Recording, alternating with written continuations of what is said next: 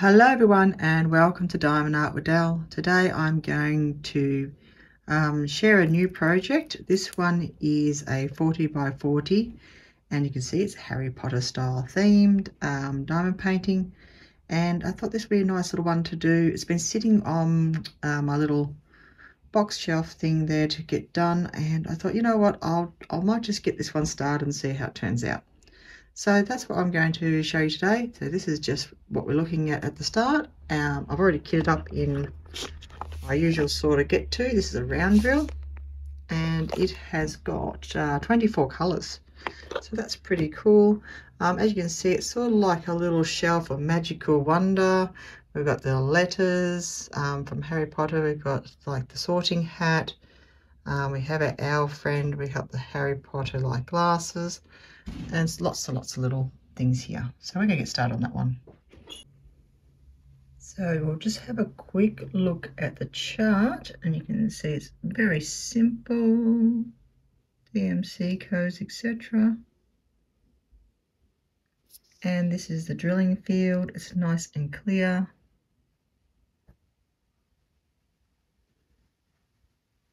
And blocking there you can do. So this is a well printed piece, so that's the one we're starting in this video today. So there's the size 40 by 40 and a thumbnail, and I've also got a chart down the other side as well to follow. But you can see it is a really nicely printed e-store budget friendly kit, and that's the one we're doing. Drills look pretty good, but we'll have a look at all in its process of stages, and we might start maybe up in this corner. We'll see how we go. I'm not sure. Well, sometimes I've been liking starting the bottom for some reason and working my way up. So yeah, a lot going on this one. Alright, so the first part I'm going to do is start setting up my wheel.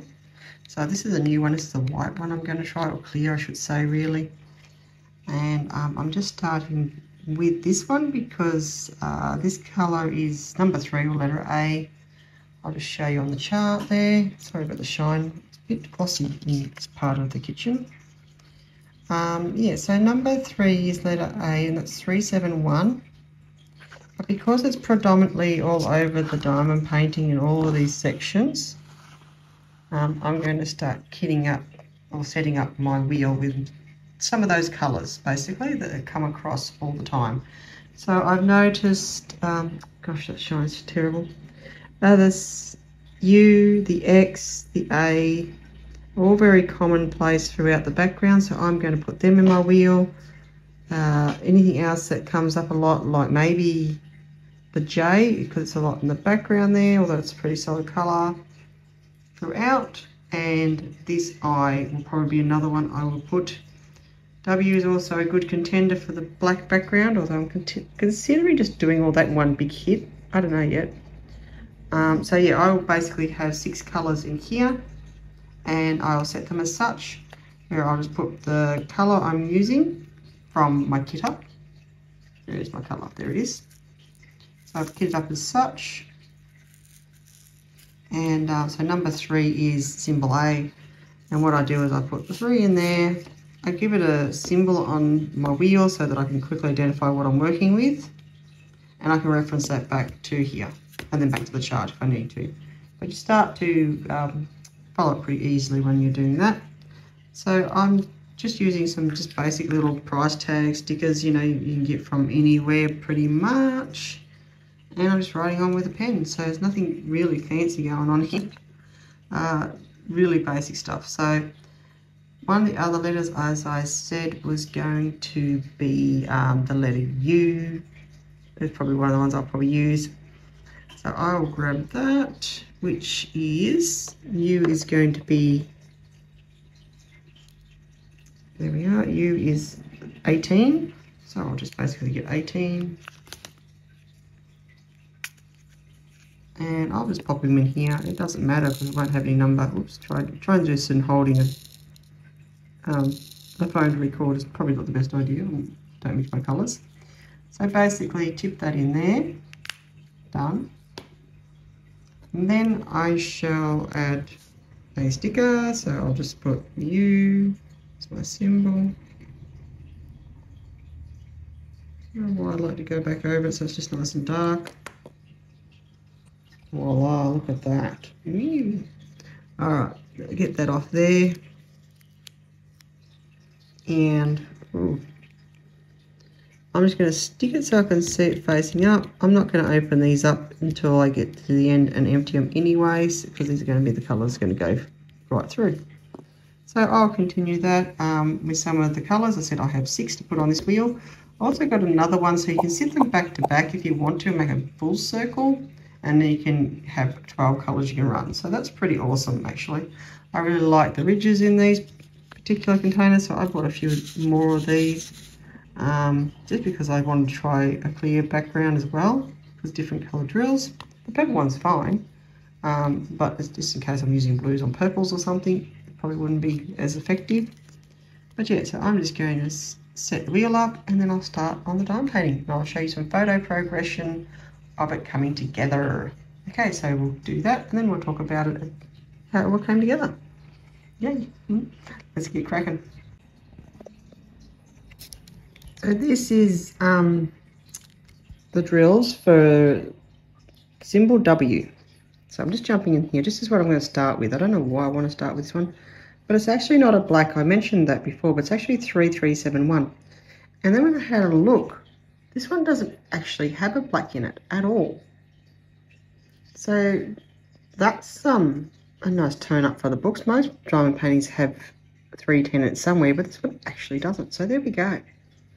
So if you don't like 310, this might be the diamond painting for you. I just thought I'd have to add that in here. But this is actually, yeah, this is what I thought was black. It's actually a very, very, I suppose, dark brown. If I can get it focused, there we go. And that's a bit of a look at the shine of the drills anyway. Oops, I bumped myself. Turn this around so I can actually shake it.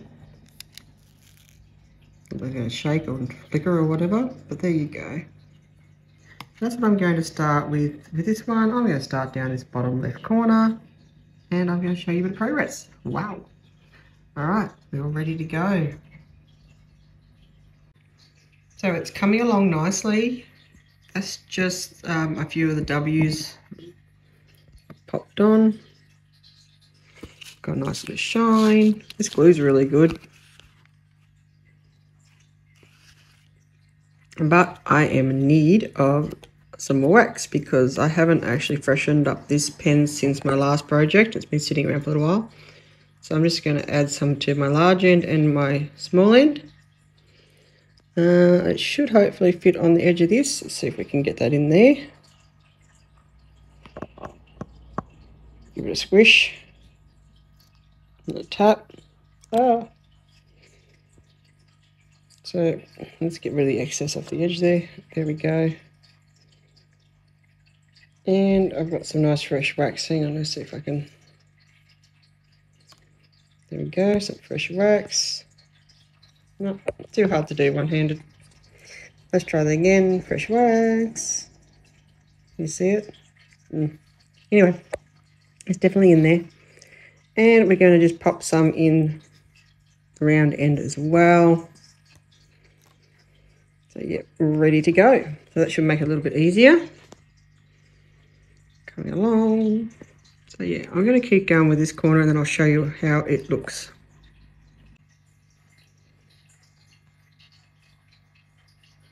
Alright, this is the first section I've done. It's rather late at night, so the lighting has changed. It's inside light, but you can see it's got a nice shine. It looks kind of good. I was a bit unsure about some of these pinks and so forth, a bit hard to see. Hang on. Some of these pinks and stuff there around the letters, I wasn't sure about that. It's not really coming up in this sort of light out here. But yeah, I wasn't sure about that, but I think it's giving the right sort of shadows and things. Yeah, so the beads are going on, I should say the drills are going on really well. They seem to be staying in place, which is good. They're not too bad to put on. I don't have really any real major issues. I mean, they're a little bit difficult, I suppose, sometimes to pick up, but I think that was because I needed to change my wax. But yeah, they've got a nice texture about them. They're going on the mat nicely, or the canvas. You can catch a little bit of sparkle. So it's It's going to be nice. It's going to be nice. So that's the first little bit finished. I'll move on to this one tomorrow. I'll do the cauldron, I think. I'll do a little bit of the, what do you call that? See, it's late at night. I can't think. The broom. So that's something. I'm making a heck of a mess. I've got my wheel all set up, but I'm thinking about getting the other one out so that I can do a few other colours. So that's it set up, ready to go. I'll probably put a few more of these containers back into the main bit for the night and put the cover back on. And yeah, and I'll start again tomorrow. So that's a little update. Yeah, not too bad. There's still a long way to go, but we'll get there.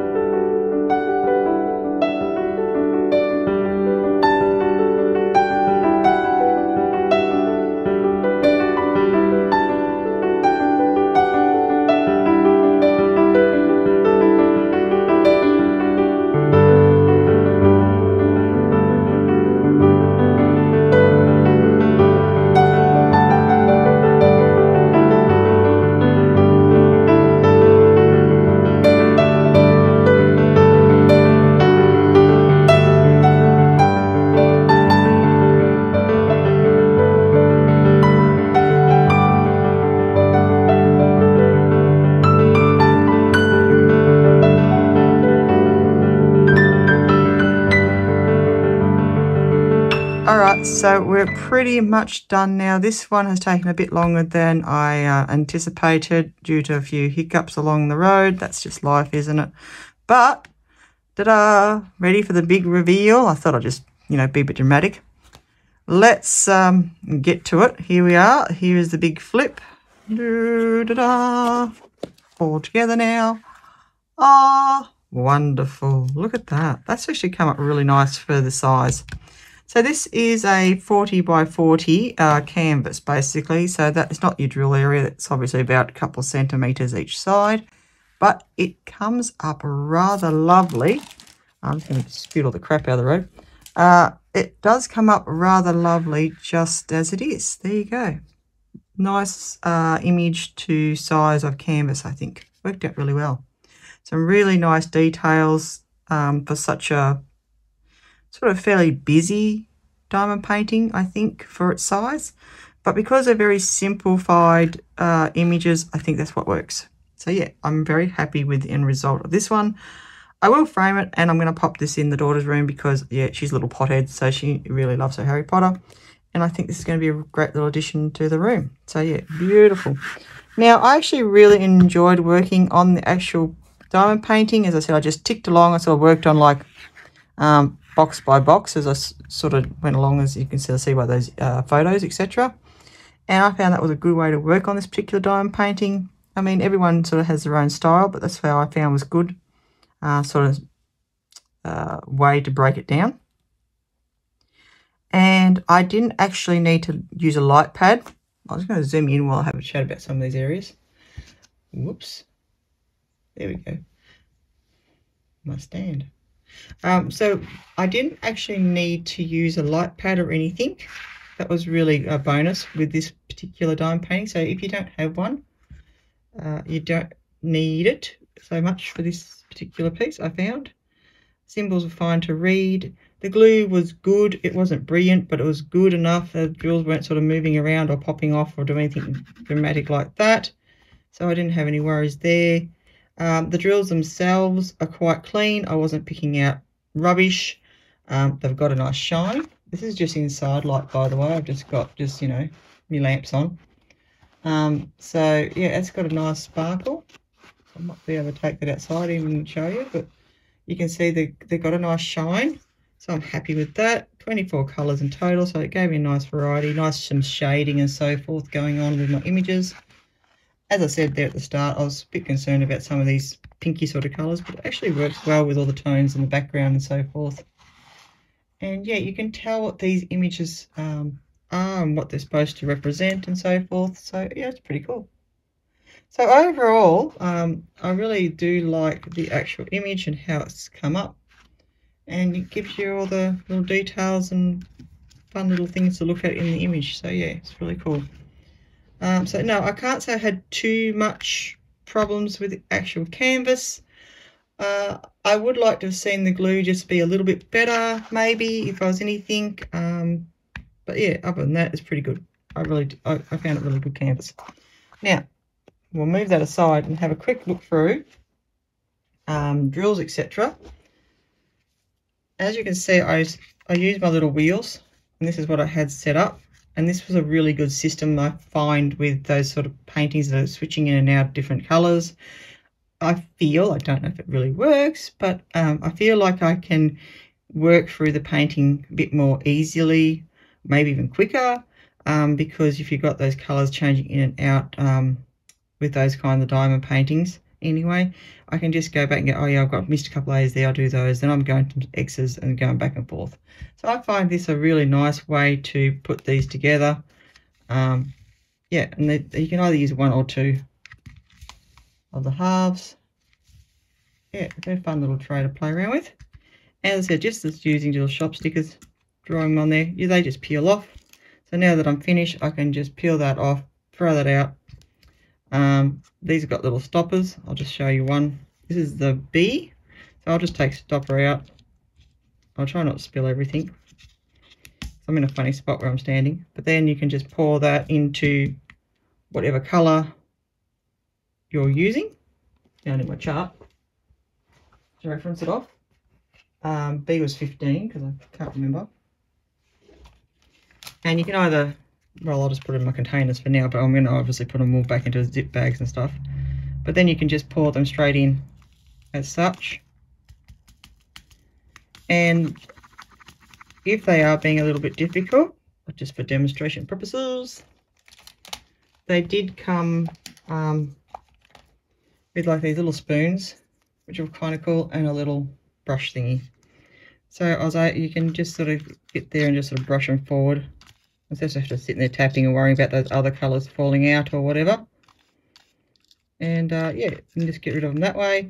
And if you wanted to change your colour halfway through your diamond painting, you can just add that one later on. So that's pretty much how they empty. So I'll go and do that later. But sort of thing. And you just sort of slide them back in. Little stopper. Get it around the right way. Always works better. And voila, you're ready to go again. So that's it. That's pretty much it. And you can either, like, they're still kind of good, whether you can recycle those or something and stick them or somewhere, I don't know. If you got the original piece of paper, you could probably just stick them back on there and then reuse them, to be honest. There you go. So that's basically those, and that's what's left in the wheels. Now, it's going to be a bit of a show of all the drills, but I have got still in what I had kitted up tons of drills. I'll move the spoon. Oopsie daisy. So what I might just do is just try and get everything organised. There we go. And just show you there. I had plenty of oil drills left over in my actual container or containers. Like there was plenty of those colours. They're nice and bright and shiny. Look at that. That's heaps in there. Now this is the crazy best bit. This is what the actual start again. This is what the actual kit comes with, right? So this is the actual bags. So I've still got all this as well. Like there's still bags in here that have got drills in them. So this has got a real lot of drills, especially these back colours, these browns and so forth. And you come with these little baggies, as you can see, with the numbers and so forth. So if you want to just store your drills back in here, you can. I did have them in order, so I knew what I was doing, but now I mucked that up. But that's okay. So yeah, I can just pop them all back in to their allocated bags and put them in my store to have a look and, you know, keep them or whatever I like to do with that sort of thing, basically. So yeah, heaps and heaps of drills left over. I have to say, that's pretty amazing. That's a good lot. I mean, you can look like you have a whole kit still. And I've still got to empty the wheels. So far as, oops, the daisy now, I've got them everywhere. Whoops. Anyway, doesn't matter. So all in all, it's a really nice little kit. Now, I believe I must check, but I think I got this one from One Day Savings, but you can probably get it from other stores as well. But yeah, I do like it. It does come up nice. So if you do see this on one of the e-stores, it is a nice one to get. It does come up nicely. As I said, the one I actually got, it's got plenty of drills left over. Like there is tons. See, I made a big mess over there. But yeah, all in all, very, very happy. I love the result. As I said, I will frame this and pop this up on the wall. And yeah, it's been a good little diamond painting.